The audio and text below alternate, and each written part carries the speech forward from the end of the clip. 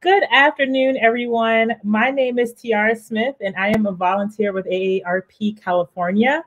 Welcome to everyone who is joining us live. Today, we are here for an AARP California Webinar Wednesday conversation with our special guest, Sue Ellen Haggerty, who is a nutritionist at the Santa Clara County Department of Public Health, to talk about food safety and healthy eating.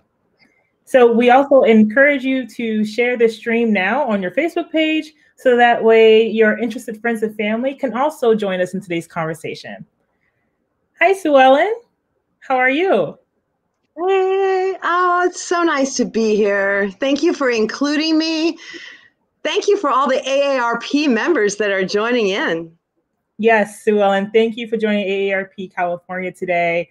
As you know, AARP California is a nonprofit, nonpartisan organization that works on behalf of our 38 million members nationally and 3.3 million members statewide to enhance the quality of life for people as we age, which includes working to promote the health and well-being of older adults.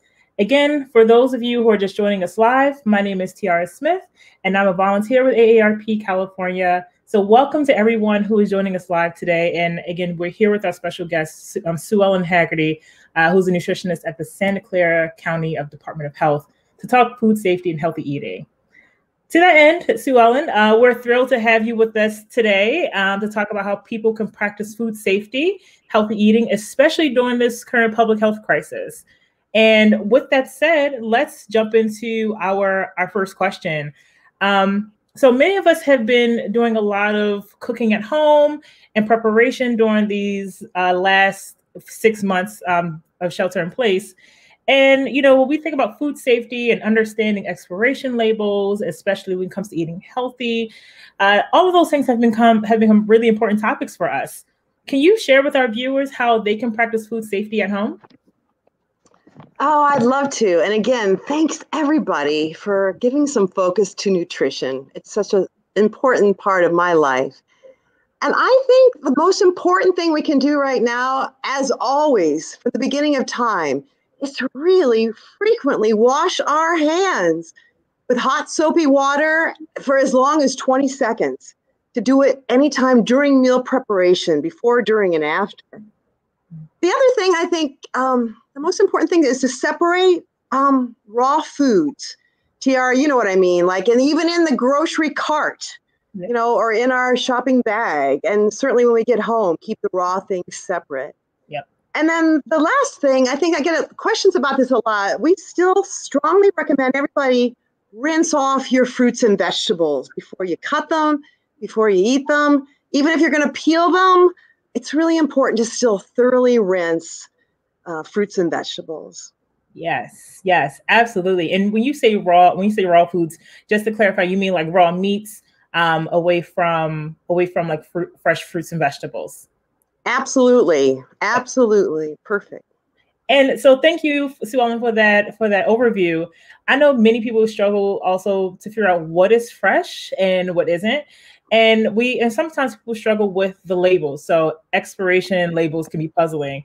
So we have best by versus sell by versus expires by. What do those terms mean? And do they mean something different depending on the product? So if we're talking about milk, bread, or meat, do those terms mean different things? Oh my gosh, it's such a good question. So many people, and I'll be honest with you, whatever it says on that, it's not required. It's not a government requirement. Oh, it's the way the merchant is trying to make sure produce, or not produce, but other, foods are being sold. It mostly is still a reflection of peak quality. So we're talking about the best freshness and the best flavor. But often dairy products can last seriously 1 to 2 weeks past that expiration or sell-by date. Bread.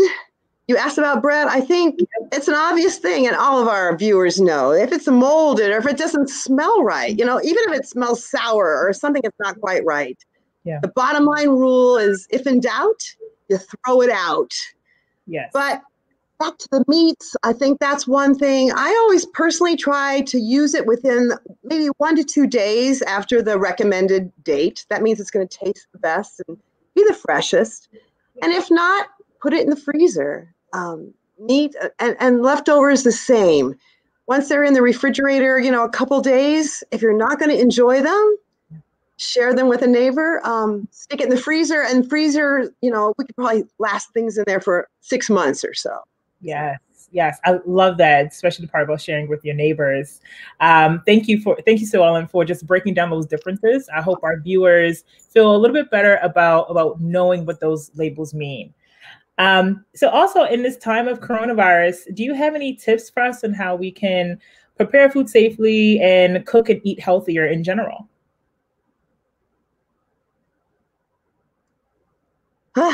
It's back to the golden rule that you, Tiara, and all of us have taught our families that cleanliness is next to godliness. And we're going to take care of our souls and our innards, but we got to take care of the outside of us.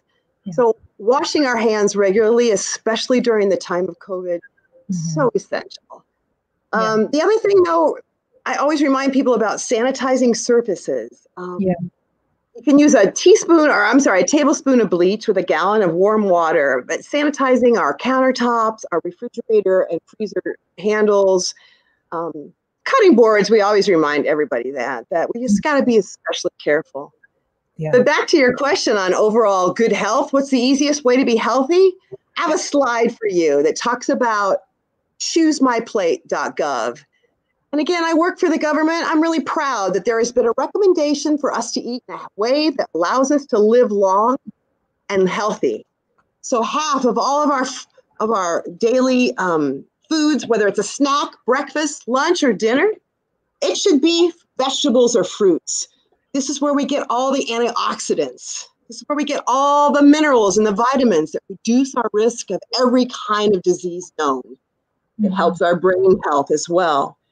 We'll talk a little bit more about that at some point, I'm sure, but half of all of our items, our daily intake should be vegetables and fruits. A quarter of all of our, proportionately, should be those carbohydrates. Like is brown rice, though, better than white rice? I remind everyone that it's a quarter of the plate, and half of that portion should be whole grains, like whole grain breads and whole grain pastas. There's more nutrients, mostly fiber, and that's going to help us reduce lots of diseases. On the My Plate slide, and we'll make sure you all have reference to get it later, but just a small portion, a quarter of all of our intake should be protein. That's one thing with the American diet. In the past, we've eaten a little bit too much protein. It's not good for our kidneys. It's not necessary. But protein is great. We just, things like tofu, eggs, fish, chicken, beef. We just remind everybody how important it is to have fish a couple times a week. And then the protein's no larger than a deck of cards. No larger maybe than the palm of your hand, if that helps you decide. Yep, right hand, yep. That's the perfect amount of protein. That's perfect so we don't hurt our kidneys, but we have enough nutrients to grow properly. Yes. Yes, well, I love these practical tips that you've used. I think, when we think about portion sizes, it is really easy to think of things like using our hand or that My Plate slide that you showed to our viewers. Do you have any tips for people who are just simply not in the mood to cook? I mean, we're in the house all the time, and sometimes we just don't feel like dirtying up any dishes. So what safety tips do you have on ordering takeout or for people who choose to dine out? Oh, well, I'll tell you, this has been a very challenging time, and I'm proud of all of you. I'm proud of us doing the right thing and social isolating, and we have to really follow the orders that are out there. Like right now, we can't even eat in a restaurant in most counties. Indoors is not permitted. But what a beautiful time to allow outdoor dining. Yeah. And for you folks out there that are good with a barbecue, Tiara, you're probably good with the barbecue. Being outside, keeping ourselves social distancing is really, it's a blessing, to be outdoors, picnics outdoors, but we must always keep our masks on and stay 6 feet away from anyone that's outside of our our immediate home or our family. I've definitely enjoyed having some meals delivered, first time ever, but allowing others to help us live in a healthier way right now. You can order from your favorite restaurants. I mean, seriously, some of them will even deliver an alcoholic beverage. There's some nice options. And then you can always do the drive up. So if you order it and have it ready for you, a lot of times they'll bring it right out to your car. And I promote that right now. I think it helps us all feel just a little better about ourselves. It's uplifting knowing we're helping our community merchants. So everybody eat, give yourself a treat if you can manage it once in a while from an outdoor vendor. Yeah.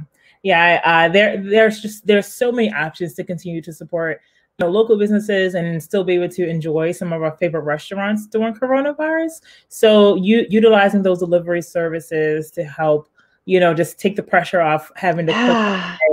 It's so remarkable. And like you mentioned earlier, if you do go out, you can please wear a mask, practice social distancing. But please just be safe, but don't feel like you have to cook every day during the pandemic. And let's get in. Oh, go ahead. No, and you don't have to do the dishes. I know I love to cook, but what a treat for all of you that are doing so much wonderful cooking and baking once in a while. Give yourself the night out. No dishes tonight, right? Absolutely. And like you said, there are a lot of places right now that are doing curbside pickup. So you can always call ahead and then, just roll up and they'll bring it right out to your car. And then there you have it. So earlier you mentioned brain health, and I'm pretty sure our viewers will want to know what are some foods that are good for our brain. We know that the Global Brain Health Institute have shared some tips on how we can eat better for our brain health, but what exactly does that mean? And what are some foods that you would recommend to promote brain health? Well, the good news is the brain is part of our whole body. And that Choose My Plate, which I know a lot of you are familiar with, a good balance of a healthy meal. But if we follow that in general, I think we can feel pretty comfortable that we're taking care of our whole body and including the brain. But I'll tell you, there's something really special out there about some amazing blueberries, very much on the list of a lot of research. Anyone that wants to look it up, you can find there's been research done on trying to keep the brain in high function from Stanford to University of Washington, Harvard. There's so many wonderful recommendations out there. But I'll tell you, I have a slide I wanted to show you. There's a lot of common foods. So again, if we keep eating lots of fruits and vegetables, like I said, half of everything, we're going to be in good shape. Here we're talking about trying to get leafy greens into your diet pretty much every day if you can. And a lot of us do try to have a salad every day. So way to go. You're doing the right thing. An additional vegetable, and one of the vegetables that I recommend all the time are cruciferous vegetables. Those are things like cabbage or kale, broccoli, bok choy, Brussels sprouts. My sister loves cauliflower. All of those, whether they be even frozen, canned, or fresh, offer us some amazing nutrients that have shown in so many cases to reduce the risk of disease and improve brain health, all because of their antioxidant properties. But nuts and a lot of walnuts come up on every study. So let's keep walnuts definitely in our pantries. And then blueberries, like I said, we call them brain boosting blueberries. Try to have them for a snack a couple times a week. And it's a treat. I know sometimes blueberries can be a little pricey, but again, trying to have them a couple times a week is associated with having a brain boost. And beans, I know a lot of you viewers are vegetarian, and it's nice to remember that beans, not only are they a great source of protein, but have a lot of other great attributes. Vitamin B's coming out, so many different ones, and also fiber. So beans, having them 3 times a week or every other day. Whole grains every day is my recommendation. Fish, 8 ounces a week. For me, I got to have that twice a week in 2 4-ounce servings. Poultry a couple times a week. We're not really in brain health. Not as much promotion of red meats. And then the last two things, olive oil. I definitely think that there's lots of oils to cook with. Olive oil is the perfect thing to add, though, as a dressing or perhaps a salad topping. And then red wine, as well as caffeine, we see them on a lot of studies, welcoming you all to continue with your morning cup of coffee and your evening glass of red wine. So those are some great ideas about heart health. Yes. And brain health. I love seeing that graphic on the list of brain healthy foods. I know, as for someone who loves wine, I love that we can have that glass of red wine. And also, like, when people look at that list, they may also realize that they're already eating some of those things already. So you're probably already eating the things that are making your brain nice and strong. So thank you, Sue Ellen. That is super helpful to know. And but there's also another aspect to nutrition, especially right now and during this public health crisis, and that's being able to shop and eat healthy on a budget.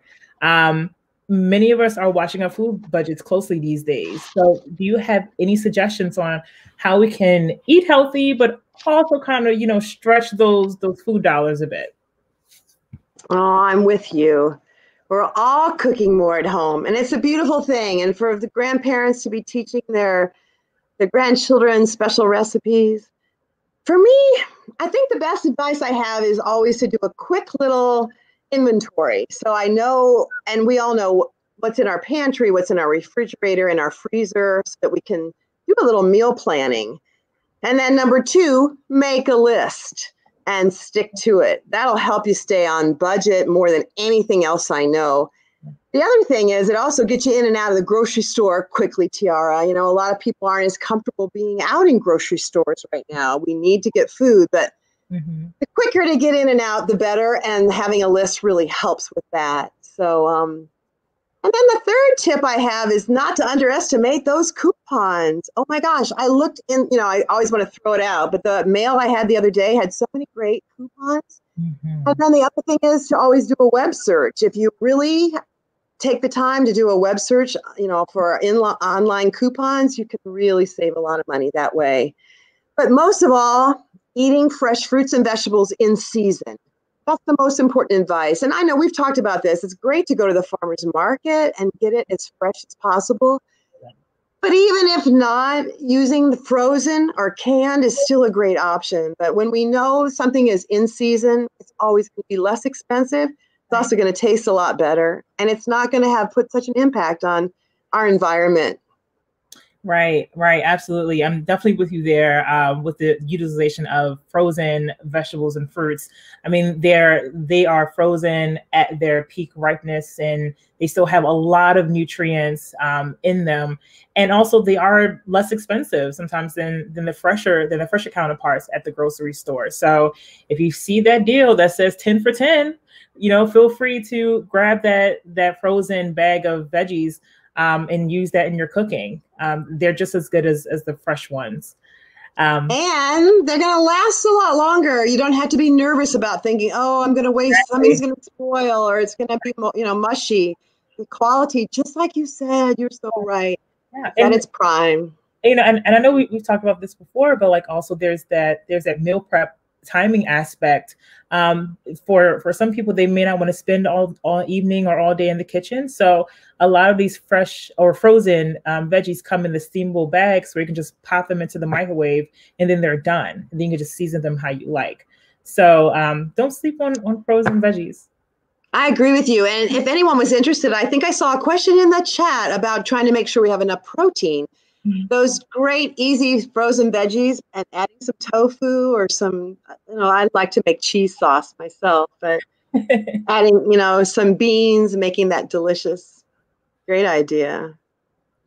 As far as ordering out too, there's so many wonderful, where I live, I'm so blessed. There's so many great vegetarian options. And a lot of times it's harder for vegans, but if you're able to tolerate dairy products, there's so many wonderful options that include a lot of cheese and tofu and dairy products. So we're lucky we're living in a great time.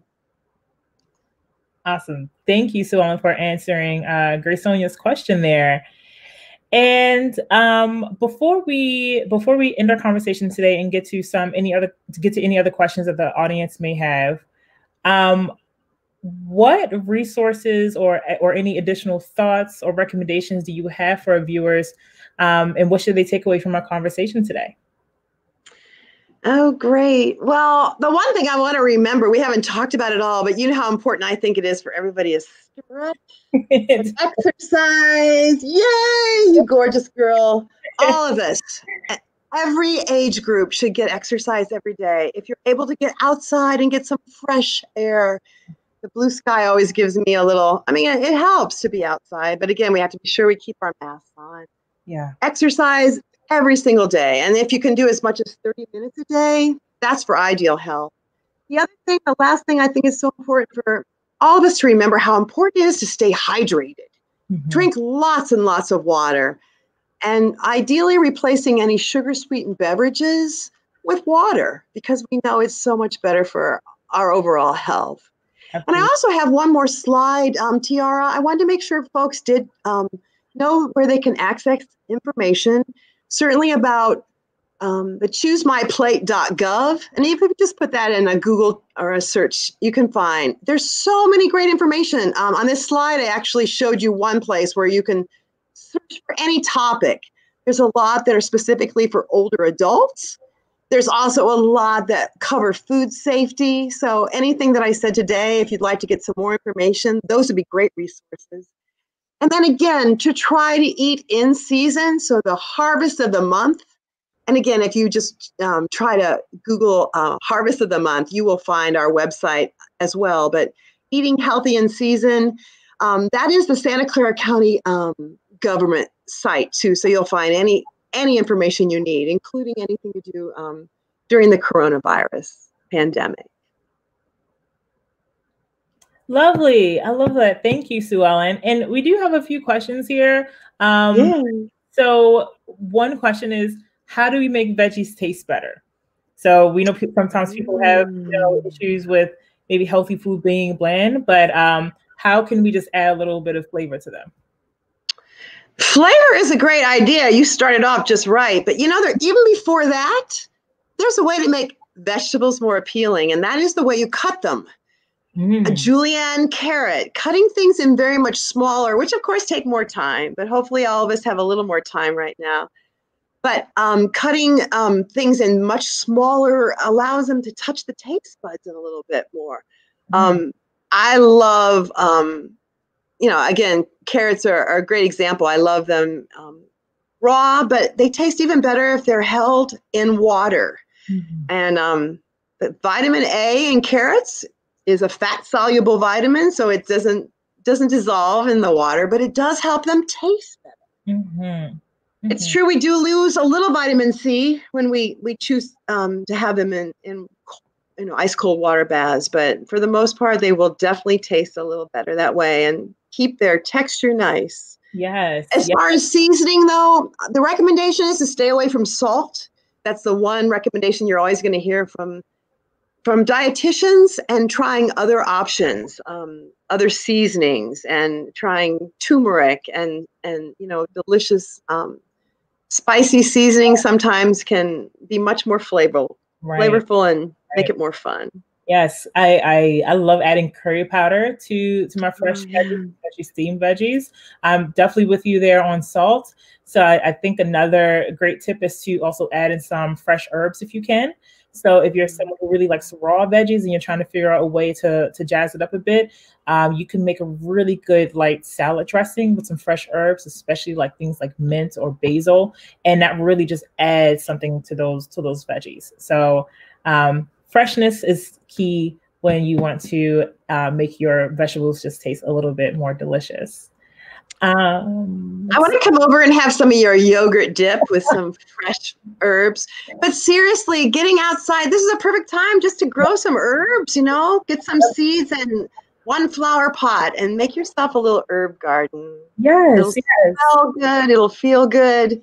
It'll make a little difference in our lives right now. Yes. Herb gardens are really easy to start too.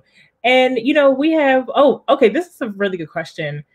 Do we need to use Lysol on to-go containers when takeout comes? I'll be honest with you, I try not to touch too many takeout containers at all, but when I get them, I transfer everything, the food, onto a plate. I wash my hands for 20 seconds, throw the takeout container away. I have never Lysoled or cleaned off a takeout container, but I appreciate the question, and I understand how we're all trying really hard. Remember that the virus is definitely spread through any kind of nasal droplets. Hopefully, anywhere you're using, and you have restaurants are not open unless they have everybody and all their employees are going to wear a mask. It's going to protect any droplets ever touching any of these, takeout materials. So, by law, I think you're in good shape to bring a takeout thing home and not have to sanitize it. Yes. I do, however, remind you all that you want to minimize the contact with things from outside of your home. So enjoy taking it out of that container, get that container thrown away soon, wash your hands, and enjoy it. A nice treat. Thank you, Grace Sonia, for asking that question. Thank you, Sue Ellen, for answering.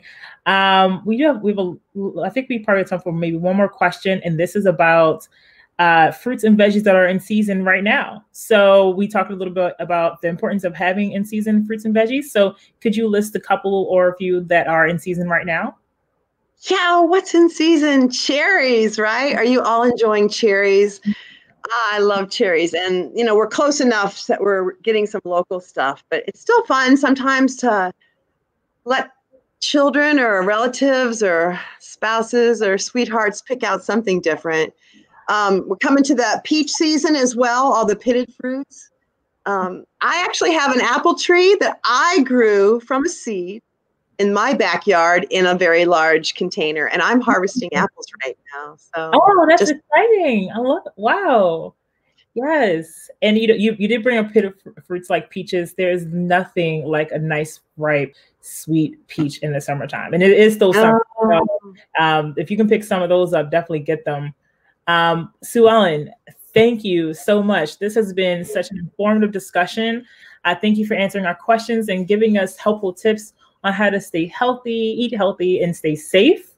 People can access the Santa Clara County Public Health Department's website for free food safety and nutrition resources. So if you go to secgov.org and type in nutrition, you'll be able to find a lot of the resources that Sue Ellen and I just talked about. And for more information on how you can stay safe during the pandemic, please visit aarp.org/coronavirus. And that is aarp.org/coronavirus. Thank you, Sue Ellen, again for joining AARP California today. It has been such a pleasure talking with you. And to our viewers, we hope that you have a wonderful day. Thank you for joining us for a Webinar Wednesday Facebook Live conversation. Sue Ellen, would you like to say goodbye to our viewers? Oh, I just am very honored to come into your lives in any way. I hope you know I really appreciate being with you. I hope you all take very good care of yourselves. And I know at the end of the pandemic, we're going to be really proud looking back and how we managed and used some of our own common sense, enjoyed cooking at home a little bit more than ever, and stay healthy. I'm with you, Tiara. Yeah. Keep your mask on, stay healthy. Yes, and 6 feet away from others, please. Please, everyone, stay safe, and I hope all of you have a great day. Thanks for joining us.